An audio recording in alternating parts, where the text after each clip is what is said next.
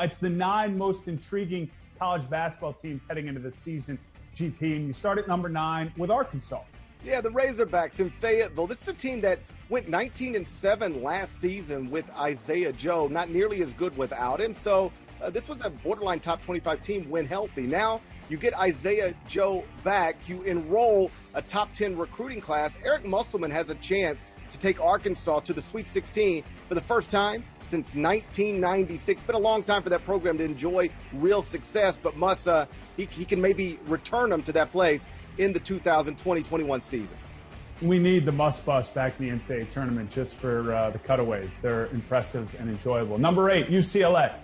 You know, there was a tough beginning to a first year for Mick Cronin in Westwood last season. They did not get off to a good start, but they ended up winning 11 of their final 14 games, and they should return the top 5 scorers from that team. It was unfortunate that the 5-star high school prospect, Dacian Nix, decided to join the G League program instead of enroll at UCLA, but the Bruins should still be really good, a factor at the top of the Pac-12. Number 7, the Texas Longhorns and Shaka Smart. Texas is a little bit like UCLA last season in the sense that it was bumpy for a while, but they got good down the stretch. They won 5 of their final 6 games, and they should return everybody from that team. Also enrolling a 5-star forward named Greg Brown, who should be impactful right from the jump. This has a chance, at least on paper, to be the best team Shaka Smart has ever had at the University of Texas. Number 6, you're talking UNC. You know, Roy Williams described last season as the toughest season of his head coaching career, and it's not hard to understand why. Tar Heels preseason top 20 ended up going 14-19, but they do bring back Garrison Brooks and Amanda Baycott. They enrolled the number 2 recruiting class in America. They got 3 5-star prospects in that class, including Walker Kessler. If you were going to get your UNC jokes in, you should have done it last season because they're going to bounce back really strong in the 2020-21 season. Counting down to number 1, we're at 5, and you've got Iowa here.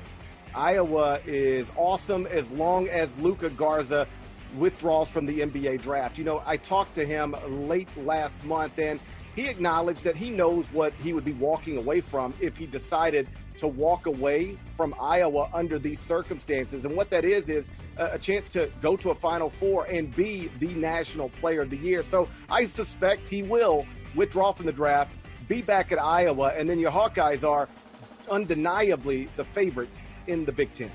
How about number 4, the Cavaliers?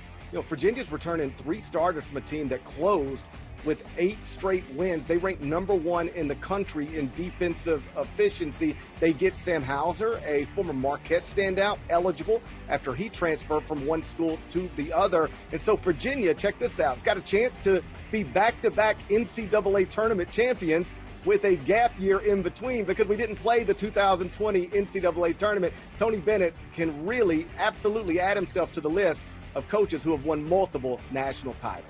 A statistical anomaly that could only exist in 2020. Number 3, Jay Wright and Villanova.